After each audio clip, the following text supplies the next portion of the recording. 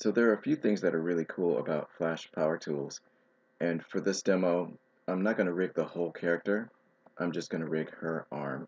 So one of the first things that we'll want to do when we're setting up the rigging is, of course, to create a symbol. And again, for this demo, I'm not going to name it properly. I'm just going to leave it with a default name. So I'm just going to quickly hit the F8 key and convert it to a symbol.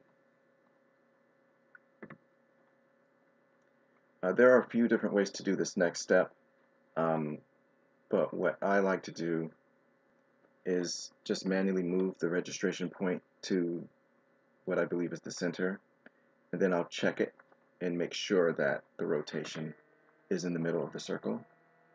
And I have my snapping on, so that should help me. In this case, I see that it's not. Somehow it's snapping to the other object. So I'll turn that snapping off and just eyeball it. I'll just go ahead and turn that back on.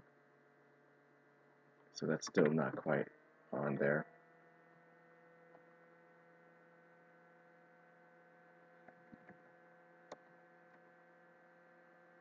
Okay, that's good enough for me.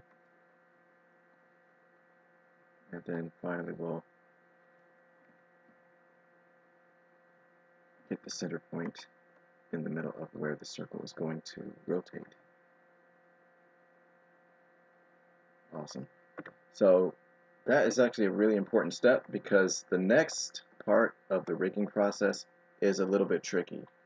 What we'll want to do is we'll want to go to keyboard shortcuts, and we want to change the keyboard layout to EDAP CC shortcuts V5. This is part of the secret sauce of being able to rig quickly. And once we have those keyboard shortcuts activated, we can access a new command panel. So one of the first things that we'll want to do, you'll notice that this little plus sign indicates that that registration point is in the upper left part of the symbol. We will want to move that to where our pivot point is. So we'll get a dialog box, hit OK, and if you notice, that plus sign is now in the middle of that. That's going to help the plugin locate the proper pivot area. And the hotkey for that is Control T. But I'll use this menu one more time. Control T. Okay. So now we have that reg point. I don't know if you can see it any better. Kind of the downside of switching the keyboard shortcuts to the EDAP ones is a lot of my normal shortcuts are not going to work. So that is a little bit of a trade-off, but it's worth it. So anyway, I just want to show you that the reg point is now where that pivot point is. So that's extra cool. And then one last time for this demo, we're going to use the command. I'm going to use the hotkey this time, Control T, and so now that reg point pops over to there. So that's extra cool. So now the next part that we need to do, so we will need to add center markers and registration elements. So let's go ahead and do that from the command menu. So the first thing we want to do is create a magnet target. So that is created here, and we'll want to move that. No, we'll want to move that over here. This is going to be where this is going to rotate for the next symbol. All right, moving right along. The middle one is going to need two things. It's going to need a center. Sorry, it's going to need a magnet target. And hold up. You know what? I actually use the shortcut key, which is Alt tilde. The main difference here is there is a blue element and a red element. So the blue is going to go to the base of wherever our element is going to pivot at, and the red is going to be connected to the next guy in line. Hold up. There will be a dialog window that will confirm or that'll let us know if it's not close enough, but since we know we're going to need it, let's go ahead and try to get it as close as possible. This symbol only needs the blue thing. I forget what they are called. And you'll notice that when it's created, it's created right where that registration point is. We're most of the way there now. The next thing we want to do is go to Window, Extensions, Smart Magnet Rig, and we will want to create a little skeleton that this chain of symbols is going to be mapped to. So obviously right now nothing is going to be connected. Now that we have all of the elements ready to go, we want to map them to a skeletal system. And for this example, I'm only going to rig the arm. So the first thing we want to do is create a name. So we'll call it girl arm. And again, in this example, if we were going to map the entire character, we should probably do everything all at one time. But again, for this example, I'm only going to do this chain here. So using this symbol here, we can grow things out.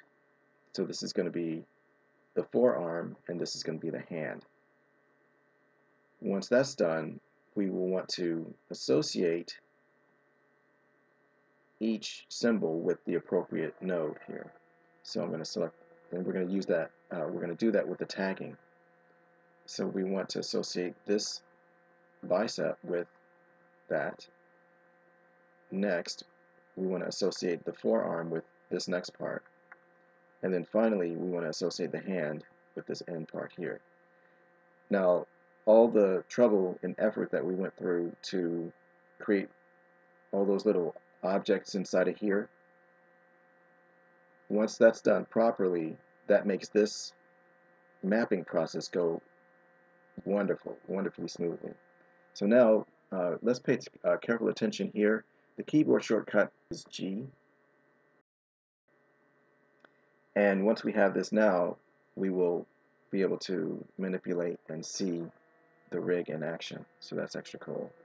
One other note is if you just click and drag with the smart magnet rule, smart magnet tool selected, it will lock the angle of these joints. But if you hold the Alt key, this will rotate much like an FK style model. Another thing that I want to point out really quick is notice that even though we have 3 symbols here, this is all only on one layer. So I think that's pretty fantastic, right? That we, even though we still have these hierarchies and these connections created, this is still happening on one layer. Well, that's not going to work if we want to use any kind of tweening, right? Because in order for us to get a computer-assisted tweens, we will need to move those to other layers, but that's pretty easy, right? We just select all those, right-click, and distribute to layers.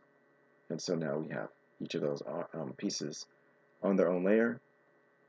There's a few other things that I can talk about. The last thing that I'll show you, though, is when it comes to adding keyframes, we are still in these kind of strange shortcuts, and we have to use those shortcuts to create extra keyframes. I'll just demonstrate this really quickly. When it comes to adding keyframes, I like to do it from the context menu here. I normally like to use keyboard shortcuts. I just want to insert frames so that everything is still there. And when you want to keyframe the arm, there's a couple ways you can do it. You can hit the X key, so that's cool. Or again, you can use the context menu there.